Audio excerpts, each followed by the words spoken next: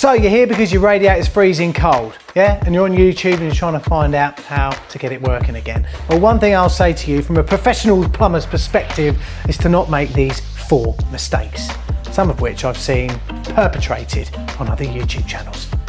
Number 1. My knees are bad and people keep commenting saying kneel on some knee pads, and you're right, I can't find them, so I might as well kneel on my cricket jumper. Oh, the pain. Number 1, and this is something I see people do all the time in videos about the TRV pin, okay? Now we've got a lovely Tado valve here, I'm just going to whip off. Normally this is what you do if you've got a stuck TRV pin, right? The people say get a hammer and whack that, or tap it. Whack that. Well, I tell you what happened to me when I was in a place called Compass House in Cambridge when I was an apprentice.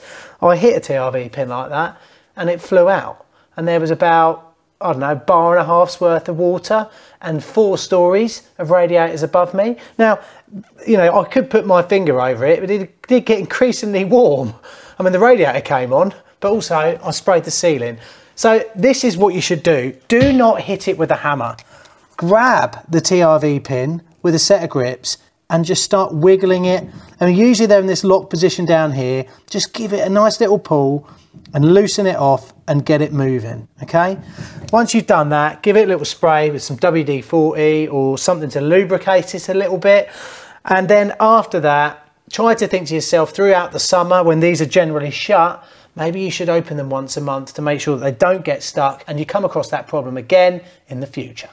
Number 2. Right then everyone, I'm at Installer Show at the moment, just interrupting the video to let you know, and I'm on Tado's stand at the moment. It might look backwards, but it says Tado. I'm going to be going back to Laura's house next week to try to install 10 Tado stats and also the bridge and hub and everything in pretty much an hour to an hour and a half without her knowing. So make sure you hit subscribe and come back for that. If you haven't checked out any of the stuff that Tado do, I've got their system on my house. It works really, really well.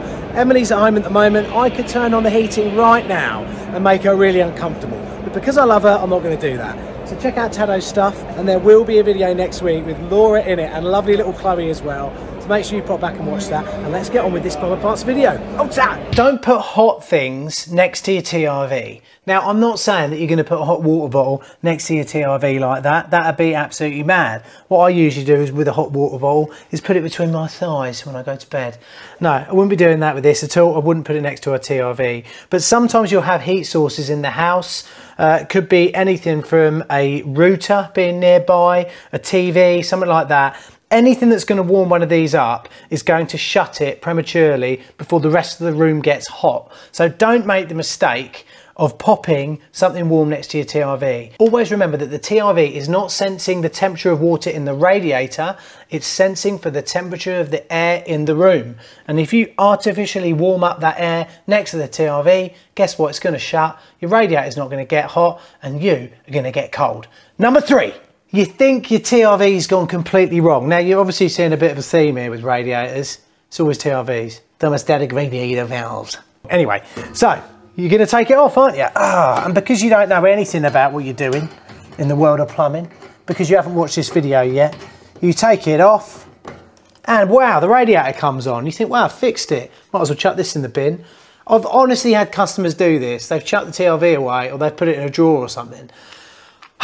If you do that, right, you are getting rid of the money-saving aspect of having a thermostatic radiator valve on your radiator. What these are doing, like I said earlier on, are sensing for the temperature rise in the room. So as the room comes up to temperature, this slowly starts to shut off the flow of hot water from the boiler to the point where the boiler is hardly heating up any hot water in the house whatsoever to go to the radiators. That means the boiler turns off and you save gas or oil or electricity. So if you've taken your TRV off and that's come on, you have to think about how are you going to fix that TRV. Often you can just replace the head by buying a new one, or you actually have to replace the whole body itself. But that's what I would say is the third thing that I come up against when I go to customers' houses is they've taken the TRV off, or they've left it on 5, which is like all the highest temperature setting in the house, and they're not saving any more money on their heating. Number 4, right, if you're really thick and you've been trying to vent air out your radiator, yeah, and nothing's coming out. Like I've had people do this, and I've driven 40 or 50 minutes to their house to get this radiator working. They're like, oh, there's no air coming out. And I'm like, oh, it's blocked. Or we've run out of pressure, there's been a leak somewhere and we've dropped pressure in the system. Or the F&E tank is blocked, something like that. No, they've just not opened the radiator. We're clutching at straws on the stupidity that we come across. It's a bit harsh calling it stupid. You just don't know, but you do now because you watch this video. When you're about to vent the radiator, this one actually has an automatic air vent on here.